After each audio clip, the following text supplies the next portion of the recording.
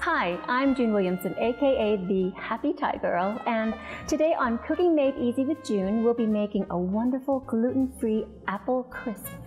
Finding things to make on a restricted diet can be hard, so you're really gonna love this one. That's coming right up on Cooking Made Easy with June.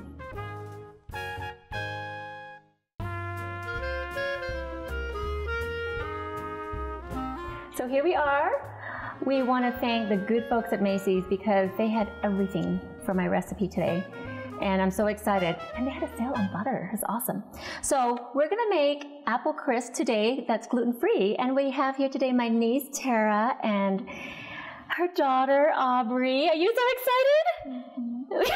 You don't look excited. I want you to jump up and down and go.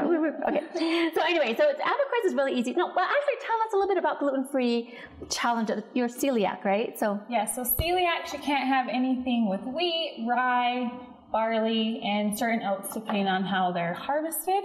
Oh. So it just makes it risky I won't for put that in. contamination. Okay, I see. And so when you have celiacs, your body isn't able to break down that gluten. Okay. So it just kind of freaks out and it starts attacking the rest of your body. So what are some of your biggest challenges? Like, you know, especially when you have Aubrey. Aubrey, do you like everything that you've been eating all your life so far? Yes. Okay. What are some of your favorite dishes? I don't know. I'm going to start cutting over talking. Okay. We're going to cut the apples first. So she loves tomato soup with black beans. Ooh. But finding tomato soup that's gluten-free is hard to find. Okay, so you have to make your own. So we're going to try to do a lot of gluten-free recipes here on the show because a lot of people do have that challenge.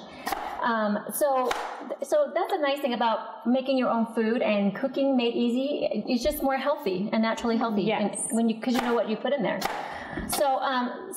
So tell me a little bit about the gluten-free. What do you do to, like, some of the substitutes maybe? So the biggest substitute I use is just actually Bob Red Mills has this is great. Yes. A lot of other flours like coconut or almond. Yeah. And they also have master mixes, which are my favorite because they've already taken all the different types of flours, mixed them up to make it equivalent to regular flour texture.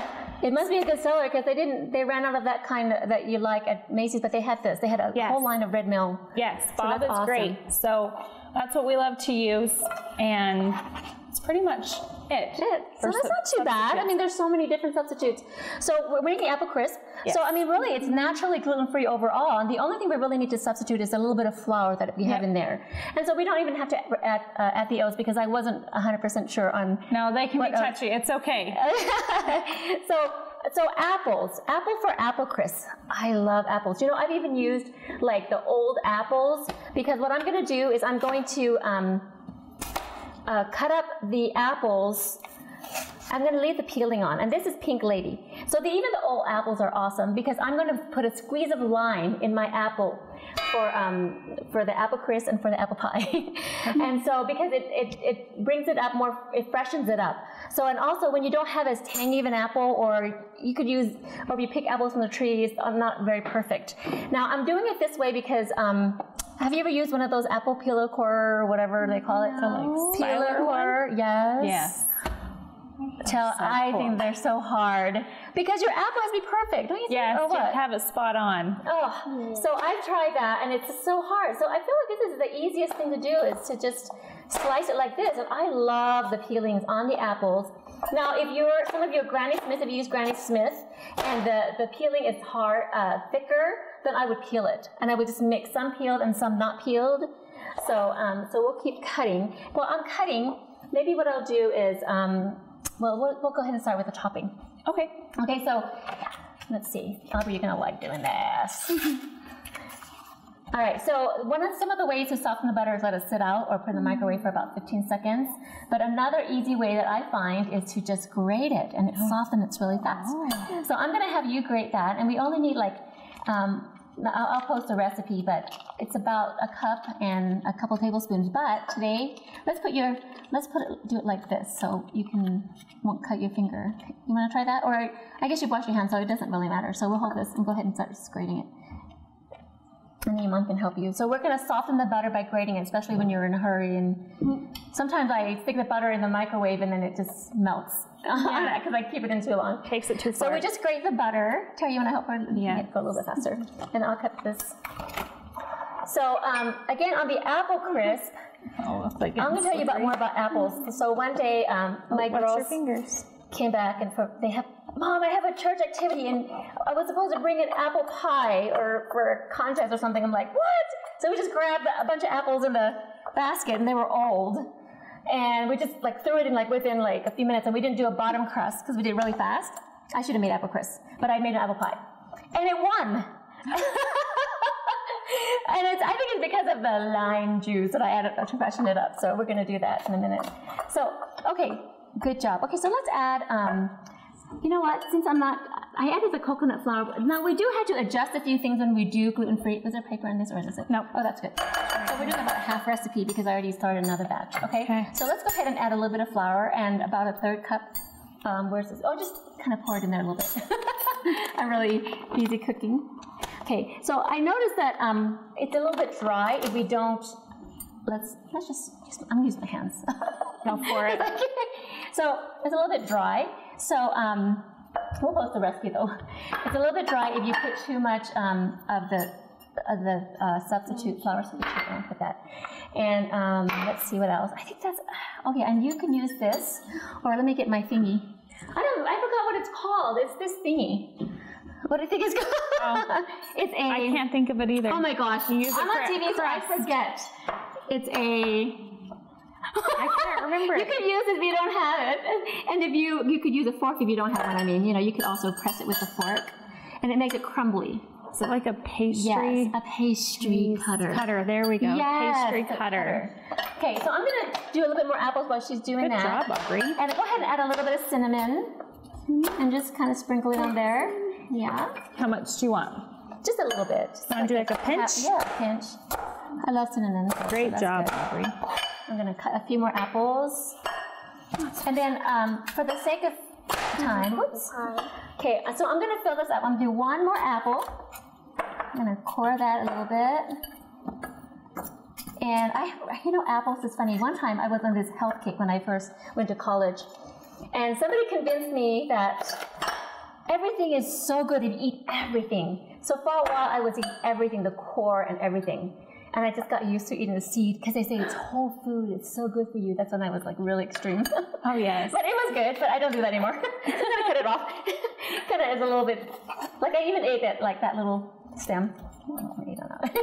You didn't waste anything. Okay, so I'm gonna fill this up with apples. And then I'm going to, for the sake of whatever we're doing here, let me see. Don't cut yourself.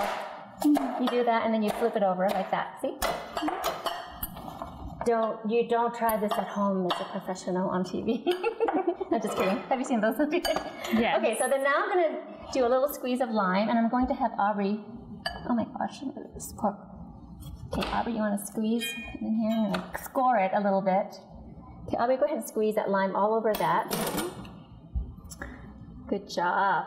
There you go, a little bit more, squeeze the whole thing. We want a lime juice all over the place, so I'm going to squeeze a little more too here. Go ahead, Ben. Okay. Oh my gosh, let me just use this fork. And I don't usually measure, but I'll post the recipe for you guys. So we're just going to stir that up a little bit and add a little bit of sugar, just barely to cover. Go ahead and add some cinnamon odds. I'm going to add a dash. Aubrey, are you going to say anything? I don't know.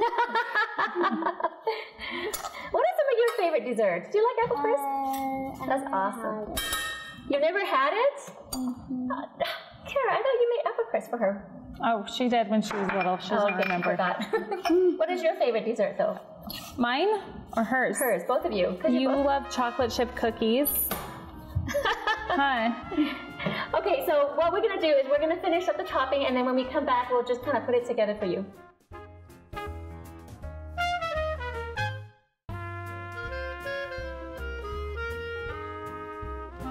Okay, so welcome back. I realized I didn't have enough apples, so while we're cutting a few more apples and we're finishing off the topping, what's so funny? Are you laughing at me? We're finishing off the topping. We're going to ask Tara a little bit about how she found out she was celiac. I mean, that a lot of people are. Yeah, it's definitely more common now than it was when I was diagnosed. I was diagnosed 10 years ago. It took them a really long time to diagnose me. Why do you think that is? Why do you think that it's more common now? Because I think it's all the pesticides in our food. And we have a higher percentage of wheat in our wheat products in other countries. Oh, They blend a lot in other countries. Yeah, I guess like in Thailand, I don't remember because we don't eat wheat. Yeah. Yeah. So yeah, I just had a lot of digestive issues, and I had headaches, and I couldn't keep food down, and I was just really tired all the time. You know, I vaguely remember that, and we couldn't figure out what was wrong. Yeah, so go we ahead. definitely finally figured out what was wrong after a blood test and the endoscopy, and so I've been eating gluten-free for just over 10 years now. And you must feel so much better. Yeah, so much better. Yes. And what about like how, so when Aubrey came along, do you remember when you were born? No. No.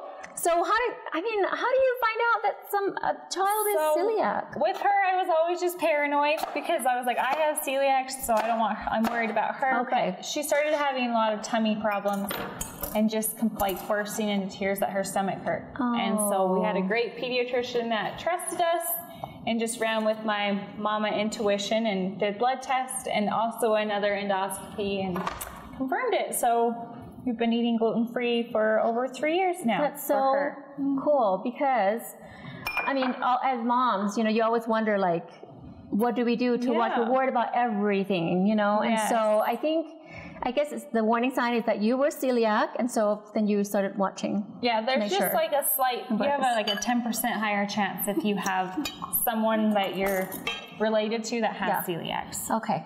10% you said? Yeah, I think it was like 10 or 20. It wasn't significant. Okay. But you have another daughter though, and she's not. Yes, and she's not. And her name is Macy, like Macy's the grocery store. Yes, that's true. She's so cute, and I wish we could be in here. She could be in here, but she would be all over the place. Yep, she would. But you have to meet her another time, right? Okay, I'll let you squeeze this one. I know you wanted to do that. But so anyways, but Macy's, so again, talking about Macy's, we got all this at Macy's, and you moved from American Fork to Spanish Fork, right? Yes. So you have to go to Macy's. Yes, I will have to next time I'm down. And they have those little kids groceries. Don't they have the little kid? Yeah, they have the little grocery cards cards. that are So cute. like police officer cars and I fireman love cars. it. Okay, so I added a little bit more lime juice for this batch, and did I add some more sugar? Oh, let's add a bit more cinnamon. Aubrey, just pinch in there, and then I'll put a little bit more sugar on top. And then let's go ahead and put the topping, huh? Yeah. Beautiful. I heard that you like some kind of a baking show. Okay, so we mix this, and the coconut flour is a little bit, what do you call it? It likes moisture. It's a moisture hog, that's for sure. So if you had other kinds of flour, it may not do as much. So I added a few more oats to make it a little bit more chunky, and I'm just using my hands. So let's do it. This is the fun part of cooking. Look how easy this apple crisp is. It'll just have a little different texture when we bake it, but that's okay. So now I remember, who was it? I think it was my husband, your grandmother. It would be your great grandma. Who is it? It would be your grandma, Mimi's mom. That's your great grandmother. Yeah, it's great grandmother. She was talking about so my mother-in-law. She was telling us how they made blueberry cobbler or something. Oh, yum! She would like put it into the apples, like in here, and she would put it on top, then she would bake it, and then she would, yummy. And then she would like mix it in, and then she would do a final bake. So that's you could experiment with that. And so that's a southern thing. Yeah, let's throw it in there. Isn't this so much fun, Aubrey? You can just go like this. Oh, awesome. Okay, so we're going to come back, and we're going to put this in the oven, and then we're going to eat it and taste it and see how it tastes. Now, you can always make more topping too. That's a lot of, not as much topping for the apples, but it's going to be yummy. All right, it's ready. Now, one thing I noticed about this gluten-free substitute flours is that it's a little bit drier, especially coconut flour, yes? Mm-hmm. So I added a little bit more butter on top, and we can also do that with the other one. So what I love to do with this is to drizzle a little honey on it. And Aubrey, have you ever used this before? No. Oh, go for it. Just see how it works. See? Isn't that cool? Mm-hmm. Maybe a little bit more on the edges right there. I think this is so awesome. And I don't even use this that often, but it's so fun to use when we have it for things like this, or for like a cup of tea. No drink tea. But I guess herbal tea, we can drink that. Awesome. Okay, let me see. So we're gonna drizzle a little bit more on the edges, see, right there, okay? So ready to have some? Get a little taste here. At least I know the apples are gonna be good, right? Yeah. So, okay, I didn't spatula. Ah! Okay. All right. How about what side do you want? I can maybe allow the same. Oh, look! Oh, that's juicy. How about just a little bit right there? Now you could probably bake this a little bit longer, but or some people like it more crispy. Okay. So let's put a little scoop of ice cream right by it. Oops. Okay. Ice cream scooper is sticky on me. Okay. Oh, goodness gracious. There we go. And you can do the honors while I dish up your mom some over here. It's on TV, you can't lie. I mean, you can lie a little bit and say it's really good, delicious. Do you like apples though? You have to like apples. Yes. I just did a whole class on apples last week at school. Oh. We made applesauce and apple pie. Yum. What do you think? It's good. It's good. So good. I want to say it's awesome. Yes. Tara? Oh, thank you. Yeah. Okay, so we're dishing up this some for me, and let's talk a little bit about now you could I wonder if you could even add more oats to this. I'm thinking. You know, so you can adjust the recipe to however you want. Yeah, definitely. Okay. So what do you think? I think it's fantastic. Yeah. Thanks, Tara. So good. A little so. You like I'm it? gonna try. The crust is so good. It's awesome. Okay, so let me taste up. I like the nuts in there. Yeah, the nuts are a nice touch. I want to make sure the camera sees all this. Okay, you guys getting this? A little ice cream on there.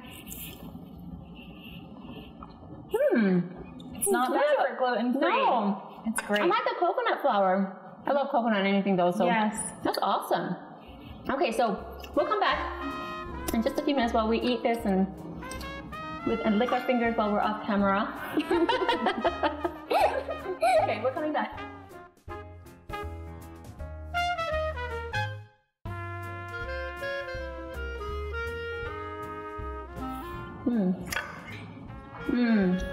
Tara, this is so good. It's amazing. You know what I love? I actually really love the coconut flour. I don't feel like as heavy. Is that probably what it is Like with the gluten and lighter. everything? Yeah. While we were gone, we were kind of. I have one more question for you about eating out. Do you know what I mean? Like, Yeah. Tell me a little bit. What are some of your places, or what some dishes, or what? There's a lot of restaurants actually now that have a lot of gluten-free, which is super nice, especially since I have littles. And I think like Costa Vida is awesome. Cubby's has options. Thai Drift, which is one of her favorite Thai restaurants. Oh. We can't come to June's house. They're awesome. Joy Luck. Trying to think of a few more. Red Iguana is good, and Maria Bonitas is good. There's definitely options out there, and a lot of them are aware of cross-contamination and are very paranoid about keeping things make it so you don't get sick. Here's the challenge. How about Thanksgiving, Christmas, or when you get invited to like a dinner and they don't know you're gluten-free? So how do you get out of that? Do you just say, or just, how do you? I just eat what I can eat, and I don't like to throw a fit or be fussy about it. Yeah. If I can just have the mashed potatoes, I'll just have the mashed potatoes and turkey, and then I'll go home and fill up. And that's just kind of how we do any family meal. And I love it that you're just not like bold about it. I know some people will say, well, I'm gluten-free, you have to have the gluten-free first. Because I know you always offer to bring like and a that's one thing I definitely do is just like I'll bring a salad or something I know that I love and I can kind of control a little bit more, or a gluten-free dessert, but people don't know that it's gluten-free. Right, and I love your lemon cake. Oh yes. We have to do it again and we'll make lemon cake. Okay, oh, that it's one's so good. Yes. Okay, so I want to remind everyone again that this apple crisp, every single ingredient I got from Macy's. They have everything. You guys have to go shopping at Macy's. And bring Macy and say, Macy, let's go to Macy's, your little sister, you know? I think she would get it. The apples are amazing, and right now, and the apples were on sale. I mean, they always have some kind of sale. So I love it. So thank you so much, Macy's, for everything, for the cooking show. I'm so excited that it's happy shopping at Macy's. And it makes me happy to have my own show. It's so exciting. And I love to have friends over. And so, anyways, follow me, Happy Thai Girl, Instagram, Happy Thai Girl, Facebook, happythaigirl.com. I know, in your face, happy. You gotta be happy. And happy shopping at Macy's. Thank you again.